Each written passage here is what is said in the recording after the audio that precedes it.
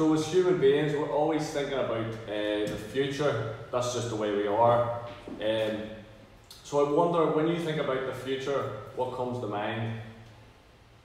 I don't know, maybe it's you're thinking about your holidays, you know, the weather's good, you're thinking about going somewhere.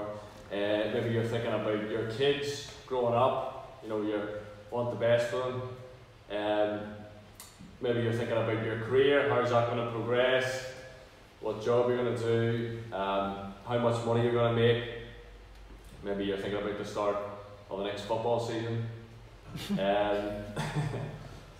you're, I don't know what you're thinking, but we all think about the future. But one thing I know about your future, and one thing I know about my future, is it's full of death. And that's why we need to hear this passage this morning. And verse 13, it tells us that this is something that nobody escapes. It's a problem for us all. It's a problem for Christians. It's a problem for people that aren't Christians. And we all struggle to have hope in the face of death. So how do people deal with death? Where do they find hope? Well, there's a few different ways. One is by sort of suppressing it. I remember being at my mum's funeral, and you know, people come over to you and say the usual things. I'm sorry for your loss. My family member came over and he said that, and then he then proceeded to say something like, "Oh, she's no longer suffering." You know, that's just things people say. Or when people say things like, "Just be strong," or "Just don't think about it." You've got all this anger, you've got all this grief, you've got all this sorrow. And what people are communicating is that you just push those things down, don't give in to them. No good will come from this grief. Or people say it's just natural. They deny how horrible death is. It's a bit like the Lion King, the circle of life. That when you die, you know, your body decomposes and it gives birth to sort of new life, plants and trees. So people think it's silly to be afraid of death because you no longer exist, you no longer feel, you no longer think, you no longer suffer. And people think that seeing death as natural takes away its fear. Or maybe sort of thirdly, people grab a hold of things they like the sound of. What I mean is they try and console themselves with ideas they've taken from different religions, you know, things they like the sound of, or it's just ideas that they've come up with. Sort of like the reincarnation, which is a popular one. You know, I don't know, I'm going to come back as a butterfly, or, you know, my energy is going to live on in trees or grass. Or they say, you know, they're in a better place, or I will go to heaven because I'm a good person, I haven't done anything too bad, I haven't killed anyone. Or maybe it's sort of from the TV and the, you know, the films where you've got people on clouds playing harps, all that sort of stuff.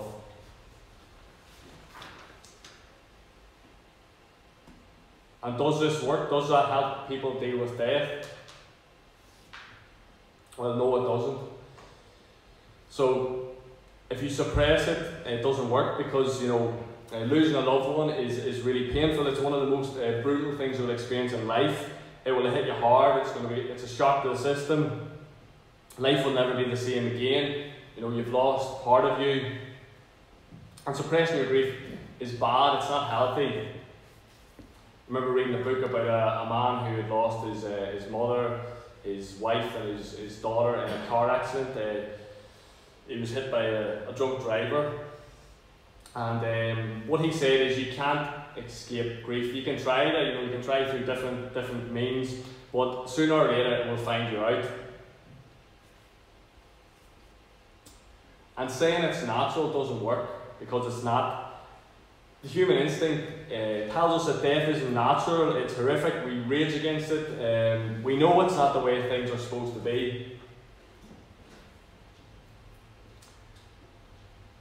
And just making up things because we like the sound of it doesn't work, because it's groundless, it's not based on anything, there's no certainty, you're just grasping at straws. And if you're being totally honest, you're just making it up as you go along. And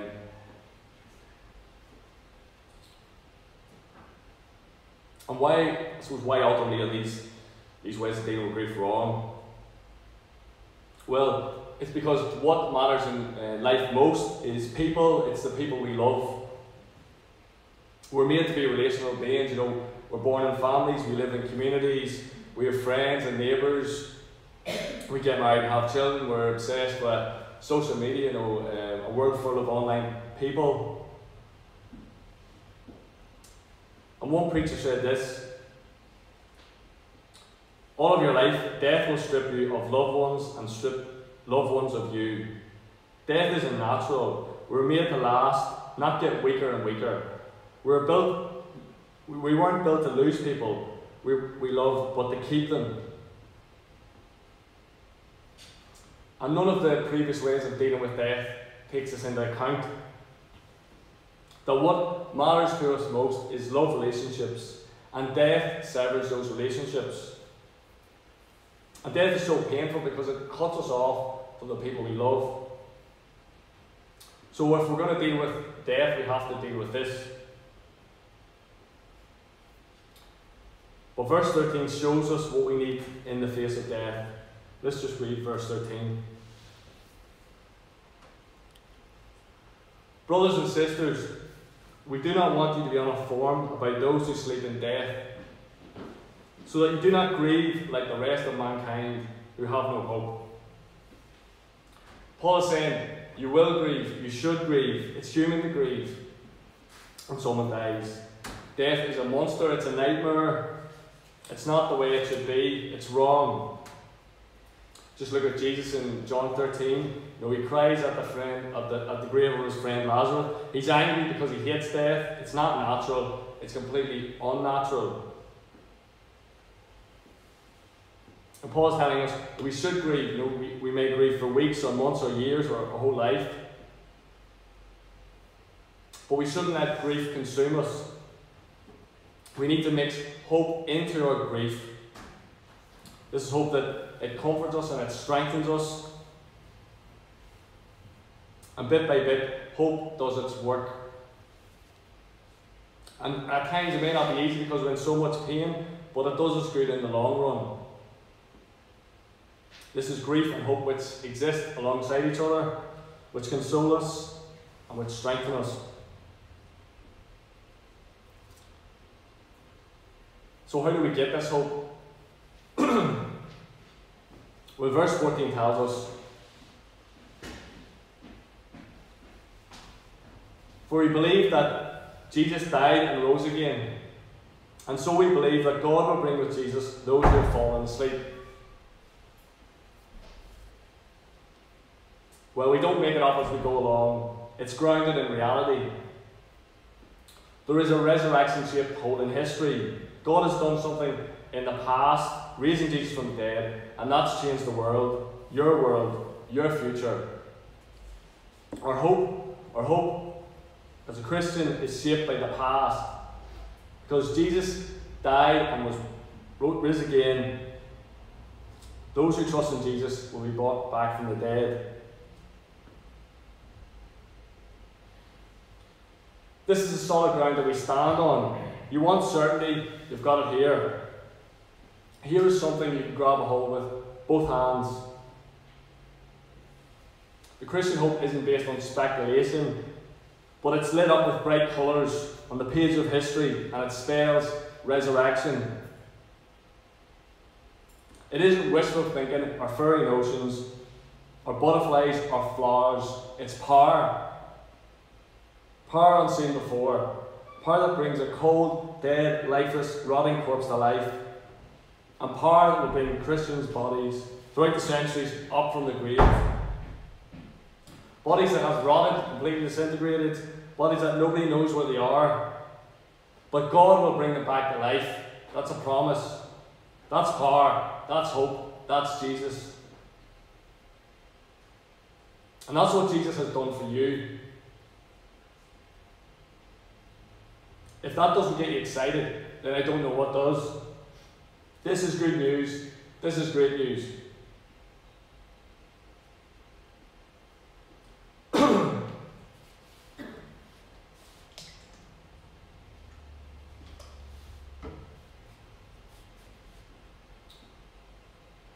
You and me, and everyone deserves to die for our sin. We deserve to die for the way we've lived our life. We deserve eternal punishment. We deserve hell. Death was ready to do in, to put the final nail in the coffin. But Jesus steps in and he smashes it to pieces. Because he was smashed to pieces on the cross. For you, Christian, Jesus came back from death, so you will come back from death. For those who know Jesus, death is no longer darkness but light. Death is now your entrance into glory. This is hope. One preacher put it this way: In Jesus' death will make us more beautiful. This is hope for you. Rub that into every experience of grief. You will be dazzling, radiant, wise beings if you die in Christ. And what is this hope? Well, verses 14 to 17 tell us. Again, this hope is about people. It's all about a great meeting of relationships, of love. Those who you'll be reunited with, those who you've never met before. Jesus will come back in power and authority, and everybody will know about it. Is that in verse 16? And the first thing we would do is wake those dead bodies up from their sleep. Because for Jesus, death is just like sleep. Notice it's the dead in Christ who will rise first. It's not people who think they're good. It's those who have believed in Christ. Christians won't be raised because of our life, because of the way we've lived our life. Our record is shocking. We were raised to life because Jesus lived the life you should have lived, died the death you should have died, so you will die and rise. Verse 17 tells us that the second group of Christians, the ones who are alive, will be caught up. And this means the seas are to be carried by force. It's a sort of idea of a sudden swooping. It says that the alive in Christ will be caught up together with them in the clouds. The them is those who were dead in Christ but have been raised. And this is a reunion with those who have gone before. This is not only a reunion with them who have gone before, but it's also a reunion with Christ. And this word meet in verse 17 is sort of like a technical term where the conquering king, went out to fight the battle. He came back. Before he came into the city, everyone went out to meet him. And when Jesus returns to the earth, he will renew it. This will be a world where there's no more suffering, no more death, no more illness. This is not a world where we're going to be pigeons, or we're going to be butterflies, or grass, or tree, or soil. No, the Christian hope is about bodies, perfect bodies, heavenly bodies, in which we can do things we can't even imagine. In heaven, I'll be able to sing. Even Susanna will be able to sing. I'll be able to dance, do backflips, all sorts of things. You might be good looking as well. Might be good looking, yeah, probably. Wasn't expecting that. We'll be able to love perfectly and be loved perfectly. And at the centre of this world will be a God of perfect love. He'll be in charge, ruling perfectly with perfect justice and kindness and humility. And we will see again those Christian friends and family members who have died. We can hug them, we can hear their voice, we can see their smile. They will be themselves, but perfect in every way. We'll be able to eat the best food. We can eat it with perfect taste buds and smell. It's a bit like Peter Smith yesterday at his barbecue. He was eating his lamb chops when we were in the minibus. There won't be pot noodles in heaven. Probably not. Unless they're really good.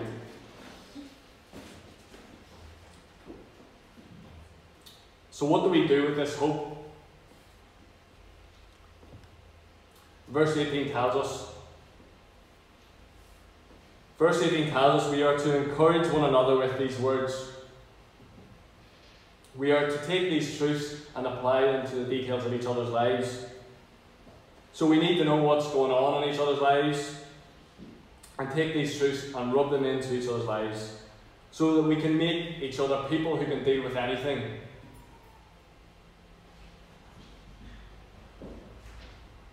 Who are you going to encourage with these words? Do you know people well enough to encourage them with these words?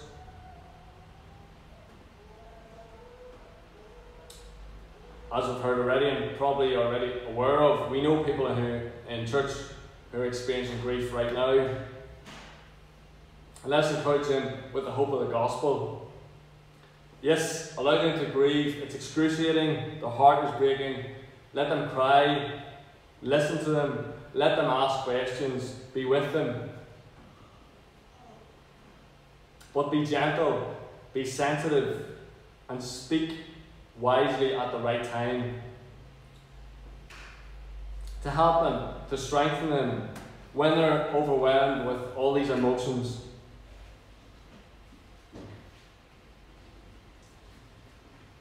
When I was studying this passage this week, it really helped me a lot. I wasn't dealing with any crisis or I wasn't dealing with any grief, but I was just, really busy, lots of stuff to do.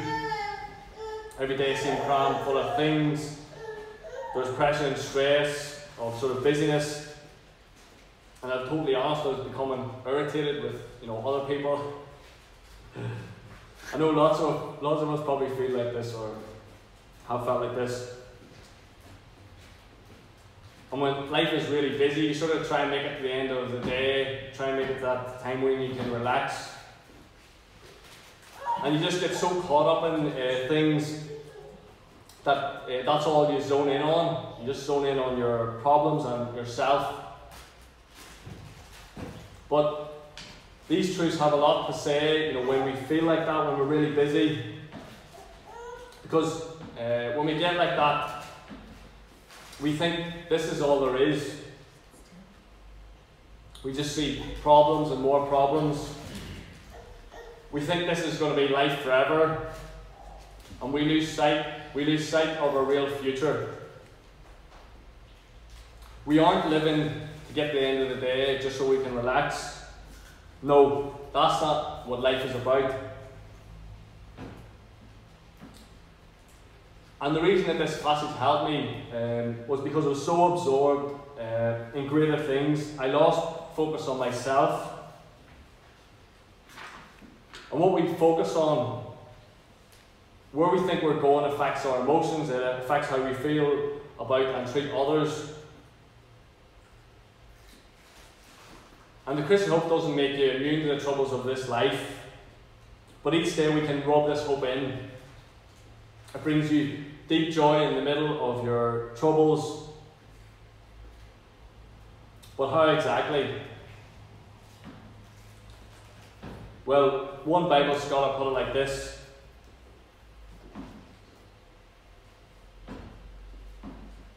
Paul's words are a source of continual strengthening for the believer, not just for the future. They convey the assurance that the power of God will never be defeated. God is supreme. Whether we live or die, we are not beyond His power. Whatever you're going through in the daily struggles of life, this passage shows us that God's power will never be defeated. We may be under pressure, we may be overwhelmed, we may think, God can't help me. But no, that's wrong. But God's power can never be defeated. When you're bogged down by life's troubles, remember that Jesus died and rose again. So you know that God is supreme, not your circumstances, not other people, not your emotions, not your thoughts. God is supreme. Nobody or nothing can defeat the power of God. Whatever life throws at you, God is greater.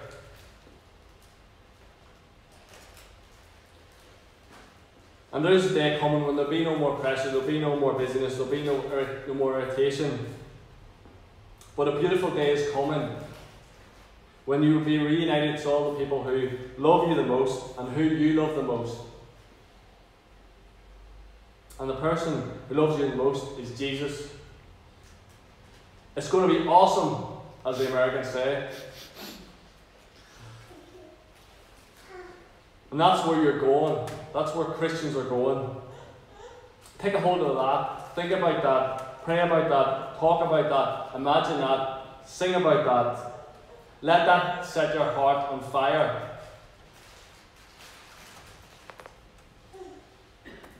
Some of us maybe find life hard because of our bodies. We live with lots of pain, and it may only get worse. I asked someone this week, what hope does Jesus give you for this life? For the fact that he's coming back. This is what they say, that the struggles of this life are only the struggles of this life. Your life is hard because your body is broken. But because of Jesus' return, it won't last forever. You will get a new body. Bodies that no longer get weaker and weaker, but get stronger and stronger.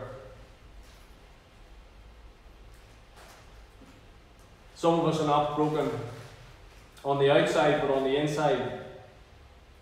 We may not be struggling with broken bodies, but broken minds. But because of things that have happened to us, or things that we have done, or maybe we can't even trace the cause.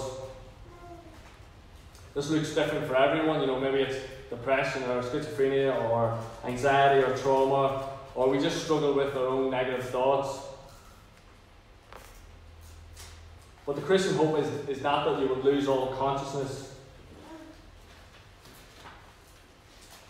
but you will be given new minds, minds that think clearly, minds only capable of hopeful, joyful, beautiful thoughts. A mind that only sees reality, that's sure, that's secure, that trusts, that hopes. Rub that into your life when you can't get up. Rub that into your life, and when you can't, get others to rub that into your life.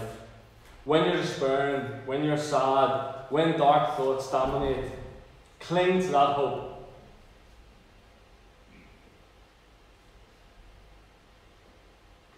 For some people, it may be that they've been let down a lot. They have not been loved in the way they should have by their family or friends. But a day will come when all that will fade into nothingness, because you will know you're loved like you've never been loved before. You will meet the one who you realise has loved you all your life, the one who's never broke any promises, the one who's been by your side through all that has happened. And you will meet other perfect Christians, not like the ones sitting in this room.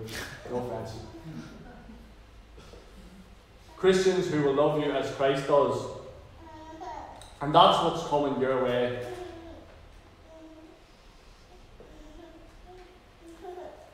For those who have been wrong in this life and will never get true justice, a day is coming when every right will be wronged. Not only actions, but every thought and every word that was wrong will be given an account of. Every single wrong will be dealt with by Jesus. Speak that to each other when you've been wronged.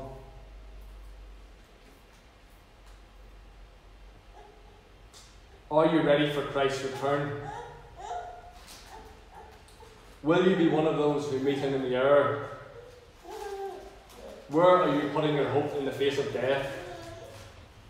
Are you putting it in a sort of speculation, in the groundless, airy-fairy notions? Do you think you die and that's just it?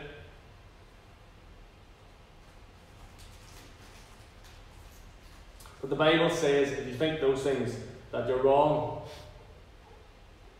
There is an afterlife where you will have bodies. It's in a place.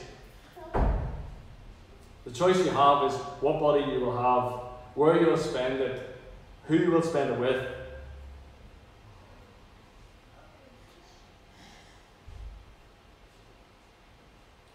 He died so you could have a new body. He died so you could have a new world without suffering and death. He died so you could have the best relationship ever.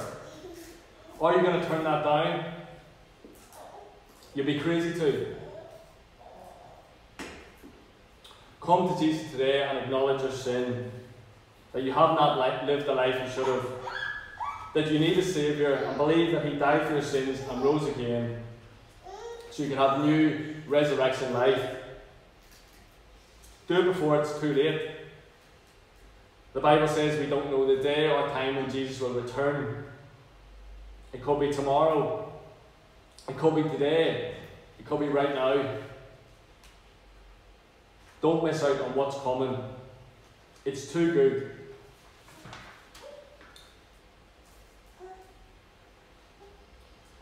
As I said at the start, as Christians, our life are full of death.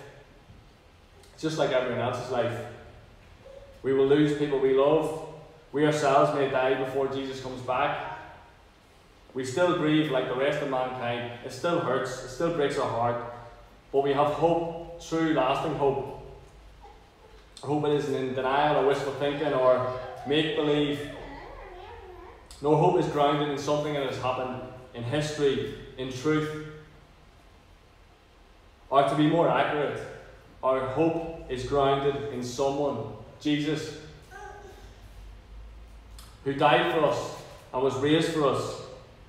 So if we believe in Him, we will be raised from the dead. We will meet Him in the air with the Lord's people. And what a day that will be. What a future we have. What a hope that we have in the face of death. Let's pray.